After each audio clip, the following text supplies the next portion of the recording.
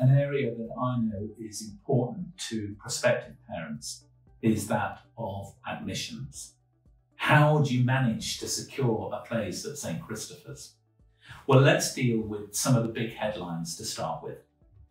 The first thing is that we have 195 places each September for pupils to join us in Year 7.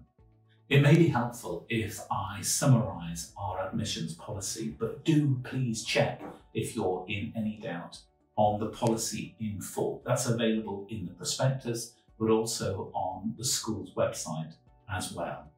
This is an oversubscribed school.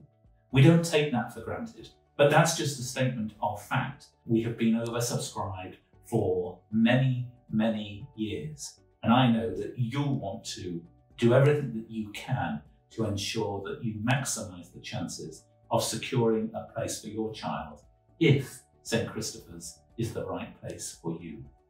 So how does it work? Well, we have 195 places. We don't want to increase that number, even though we've thought about it on a number of occasions. And we don't want to do that because we know that getting to know pupils as individuals is so important, but that can only occur when there is a certain number available. And we think that that figure, the 195 figure, is about right. We, like all schools, offer places firstly to looked after children or those children with a statement of special educational needs. And that's the right thing to do. And secondly, we offer our places to 28 pupils who attend one of 2 primary schools in the local area, All Saints at Clayton-le-Moors and also Altham St James. Then once those 28 have secured a place, we then use the most common form of admissions criteria, and that is church attendance. That is to say, a church or a chapel which is listed as part of Churches Together, the Northwest Alliance, or the Evangelical Alliance. Do check if you're in any doubt. Church attendance at this school refers to the better attending parents' church attendance in the 2 years prior to an application being made for a place at the secondary school. We know that in these COVID times, when schools have been shut, that there have been some restrictions on worship. And do look at the prospectus and our admissions policy for clarification on that and the way in which clergy will interpret attendance at that time. And you'll be asked to complete a supplementary form that's been made available to our Year 6 families together with the prospectus. That asks you to make a declaration as to the regularity of church attendance.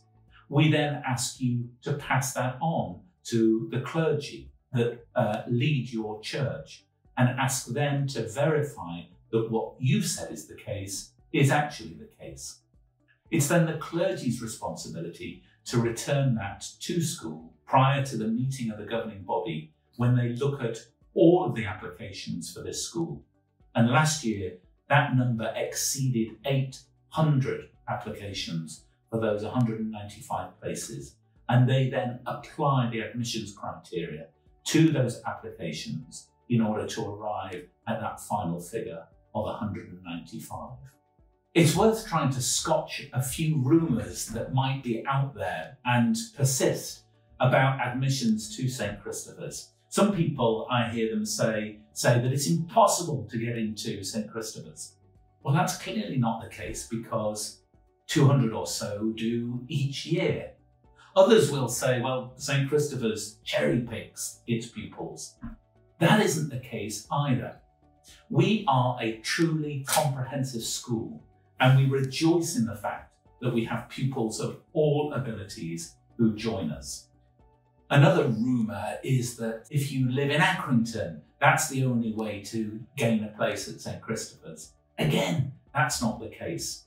We take pupils from over 50 primary schools, and those primary schools can be found dotted around the whole of East Lancashire. It's why every day over 12 buses arrive outside the school, coming from all parts of Pendle, all parts of Burnley, all parts of Blackburn and the Ribble Valley. We are open to all those pupils who meet and secure our admissions criteria. Others will say, well, the admissions to St. Christopher's are for those who only worship at a Church of England church. Again, that's not the case. Those who worship at other Christian Trinitarian establishments have equal chance of securing a place amongst those 195 each year. There's a very clear chronology about the applications process that it's important to follow. The first key date is the end of October. By that time, you must have completed your online local authority application for a secondary school place. You should also have completed a paper copy of our supplementary form. That's the one that confirms your level of church attendance. You complete it and pass it on to a member of the clergy, a church leader at your church or chapel or place of worship. It's then their responsibility to sign and to verify your attendance and to send that back into school. The deadline for that is the 1st of December.